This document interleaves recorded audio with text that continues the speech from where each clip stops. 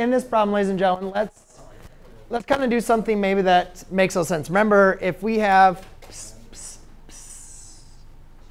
I guess some people or something. So just remember, guys, if I did like cosine of, I don't know, let's do pi over 3. The cosine of pi over 3 is equal to 1/2. Correct? Yeah. And if I did the cosine inverse of then 1/2, that's equal to pi over 3, right? So that's like that relationship of an angle. Now, again, that was inverse. You could also use this as arc cosine, same idea, right? So what we have is, what that means is this is a value, right? This is like the value either on the unit circle or of a triangle. Like it doesn't even have to be on the unit circle. It is on the unit circle, at least in this point, but it really is because it's made up of a triangle, 1/2 square root of 3 over 2. So arc and inverse are like the same thing? Yes, they are the same thing. All right. So now, from this though, we're taking the arc as a value. We're looking for the angle that it applies. Now, so they give us x. So do we know what the value is? No, we just know it's x, right?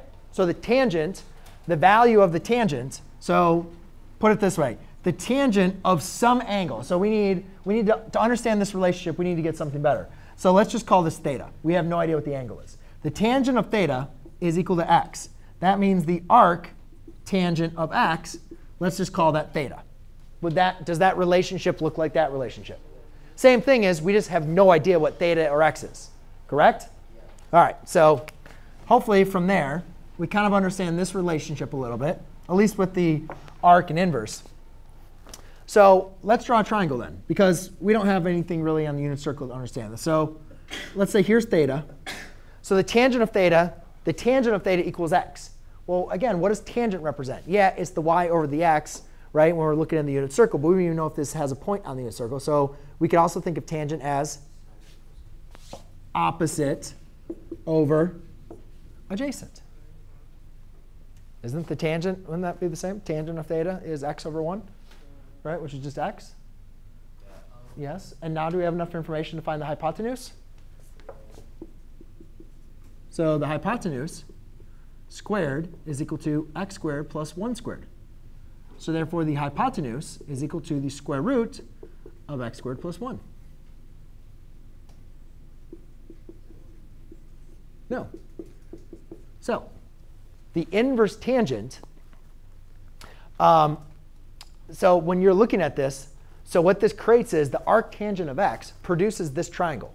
So here's the theta of the arc tangent of x. That produces that angle theta. But the main important thing is, can we figure out now what the secant of theta is? Again, so as we mentioned, this gives us this theta, right? So now the next question is, what is the secant of theta? Do we have now enough information in this triangle to figure out the secant of theta? Yes, secant of theta is hypotenuse over adjacent. So that's just going to equal x squared plus 1. So you use the relationship of the arc tangent to create the triangle. And then you take the sine, cosine, tangent, or in this case, secant of that triangle.